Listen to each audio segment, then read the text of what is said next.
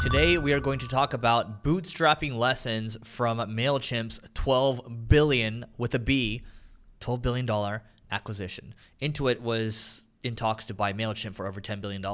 Well, that has now happened, and the transaction is actually for $12 billion. It's a combination of stock and cash. Okay, so what I want to do now is I want to pull out a couple of key takeaways that you can use when it comes to bootstrapping. So before we start talking about bootstrapping a little bit, I want to define it. Bootstrapping is where you're not necessarily going out and raising outside money from angels or venture capitalists. You're really kind of bootstrapping from your customers. You're bootstrapping your revenues, right?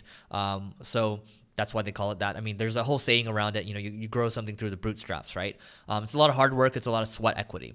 And what typically happens with the bootstrap type of business is that these owners will typically incentivize their employees through profit sharing, and they might have other incentives that are tied to it. Now, you contrast that with raising money from venture capitalists. Typically, you would raise money for like a SpaceX or a Facebook or really any company that's growing quickly that has a large TAM or total addressable market. And what happens there is you would typically allocate about 10%, maybe even a little more, of the cap table or the capitalization table, which is who owns equity. And 10 to 15% of the cap table, maybe more, would go to your employees. And the beautiful thing about that is that equity actually incentivizes people to think about the long term. Profit sharing is more short term. Okay. So what I want to do now is I want to pull up a report over here from Axios. And this was from a couple days ago, right? And now the transactions actually happened. But you can see that Mailchimp started in 2001. So they're an email service provider or ESP. And they help you send emails and all that type of stuff. They do a lot of different things now. And you can see there, this is the largest transaction by far. So I want to move to this one over here. $12 billion transaction is the largest for a bootstrapped company ever. So right now, you have people that are complaining on Twitter that, oh, they should have given their people equity, whatever. But actually, if you look at the bonuses as part of this transaction, it's going to be a couple $100 million, which is a huge chunk, but you might say it's not much out of the $12 billion. There's kind of a certain risk reward pattern here. If you're trying to get someone to join your startup, you raise venture funding. Maybe sometimes you're not paying the highest salaries, but you're giving them equity in lieu of that, right? Now for Mailchimp, they were highly, high cash flow business, great SaaS business, it compounds over time. They decided to opt for bonuses and profit sharing instead. I'm sure they have other incentives. But if you look at it this way, not only did these people get bonuses, not only did they get profit sharing, but they're also getting stock and Intuit as well. It's hard to kind of give everyone everything, right? There's a certain risk that people need. Like if you joined as a late employee in a company, late stage, like how much risk did you really take? So you have to look at the kind of spectrum of risk here. And, that's how I look at it, right? So whatever Mailchimp wants to do, I mean, it's their business. They're privately held. They don't have really other stakeholders aside from the co-founders. That's one thing I'll say, right? So you got to think about the incentives that you're putting together for the people because your incentives control their behavior. Another thing is that they started in 2001. So a lot of people that think about business, they think in years. But really the reality is you have to think in decades because the saying is that people tend to overestimate what they can do in a year, but they overestimate what happens in a decade, right? And so when you think in decades, when you look at the last 10 years of what you've accomplished in your life, it doesn't matter where you are right now. I don't care if you're coming out of college, whatever. You've accomplished a lot and you've grown a lot as a person. It's really on you to kind of continue to accelerate, to continue that growth rate, right? Whereas a lot of people after college or whatever level of schooling they complete, they start to decelerate their growth rate. And that's really your advantage. So, thinking in decades here, I mean, look, took a long time for them to get to this outcome, 20 years. The other thing I'll say is that they started out as a web design firm or web dev firm first, a web dev shop. And the co-founder really, Ben Chestnut, one of the co-founders, he really didn't know a lot about this stuff. How to run an agency, how to get clients. And their agency wasn't super successful. I'm not even sure if they hit 7 figures or not, right? They kind of, they're trudging along. And then what they found with this Mailchimp thing, which they did for fun on the side, was that they were getting more and more checks, physical checks hitting their email inboxes. And so for them, they were like, well, you know what? I think we should pay more attention to this. And I believe they charged like a really small fee before, and they were losing a lot of money on this.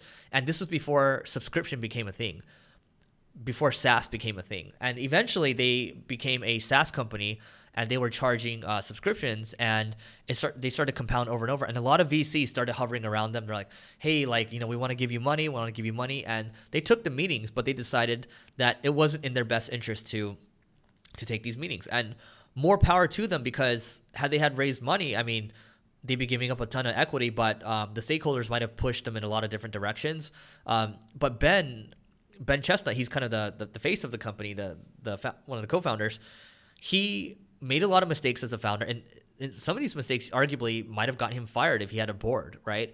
And so he learned a lot by bootstrapping, by saying no. And I think there's merits for both sides. Like, again, if you're looking to build a moonshot like a Facebook or an Uber or a SpaceX or Airbnb, you probably need to raise money. But they found that it didn't really make any sense to raise money. And for Ben, I mean, it's took a lot for him to say no. So I applaud him for that. And the other thing too is like you have to realize that everyone's just a human being at the end, because Ben, it took him a long time to realize the power of co-founder groups or peer groups. So I'm in a group called YPO. I'm also in another group called EO, so Young Presidents Organization, Entrepreneurs Organization.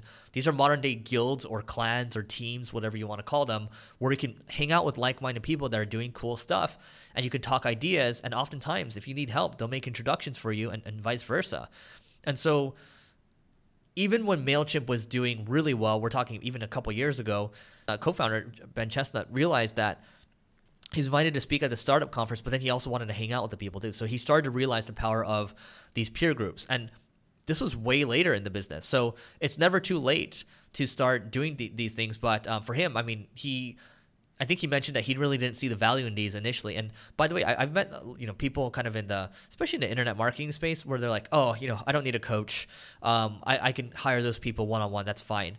But they missed the point. The point here is when you're hanging out with like-minded people, peer groups, you're talking about cool stuff, and these people aren't necessarily money motivated and they want to make a difference in the world. It's all about impact. The way to look at the world is in a different lens, and you don't sense the kind of sliminess and the greed versus like other people that you might run into, right? So the peer groups go a long way. It helps with your psychology. It helps you reframe how you think about things. Perspective's always helpful as well. So that's good. And, I don't think they screwed their employees over. Look, bonuses, profit sharing, all that type of stuff.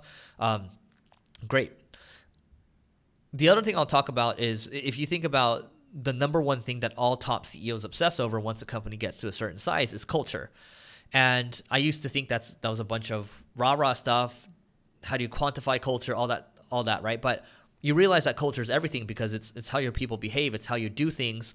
And if you as the leader, you're not on top of your culture for the long term, then it's not going to be very inspiring to work at your company. Things are going to fall apart. It defines how you do things. It defines who you hire, who you fire as well. And so thinking about culture, it goes a long way. And Ben, that's certainly something that, he made a lot of mistakes with this stuff, but he also learned a lot too. And he learned how to fix it. He learned how to hire the right people. And that's another thing. You learn about hiring the right people too. And really at his stage, it's all about hiring the right people. It's hiring the right people, communicating the values, communicating the mission, communicating the vision. And now, look, they're doing this transaction with Intuit. He's very rich, but he wasn't trying to be very rich. If you listen to him on How I First Built This, his interview, he seems like a very down-to-earth guy. He doesn't seem like he's very money-driven. And a lot of people that come from kind of from an engineering background or a designer background, they just want to build stuff. And Mailchimp has built some amazing stuff over the years, and he's hired amazing people that look at things a certain way, and they come up with different ideas. And now he just largely kind of stays out of the way. And well, after this transaction, he's going to be out of the way, right? So these are just a couple things that you can learn when it comes to bootstrapping. There are arguments for raising money. There are arguments for bootstrapping. I've done both before, and I largely like the bootstrapping model, because the way I look at the leveling up mission long-term is we're here to level up the world. And if we're here to do that, that's a long-term vision. And I could easily raise money right now for this. And who knows, maybe I might at a certain point, but right now I don't see a reason to, on our path to at least, 100 million in revenue, in annual revenue. And, we'll just continue to grow that way. But I'm having a lot of fun doing what I'm doing. And, I have my own kind of informal board of directors, but at a certain point, it might make sense to raise money, right? But that's a topic for another day.